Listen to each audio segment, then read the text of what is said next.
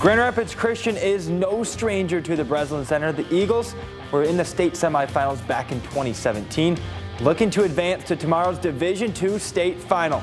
After a tough quarterfinal, the senior-led Eagles taking on Chelsea.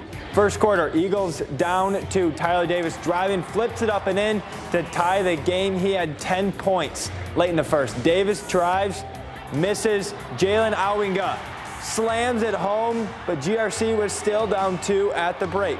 Late third, Nate Johnson with the steal, going back the other way, gets the bucket and the foul. Huge play, puts the Eagles up 6. The senior had 13. After an 8-0 run from Chelsea, Carter Goodike puts the game away with the bucket.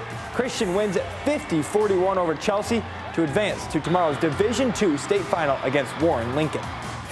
Our team coming this year from the start, our coaches already talked to us about it starts now, it don't start in March. So we know from the beginning this is where we wanted to be, and now since we're here, like you said, we only got one more game, so we got one more 32 minutes to be either champions or second place, and we're not going to fall short again. We can't.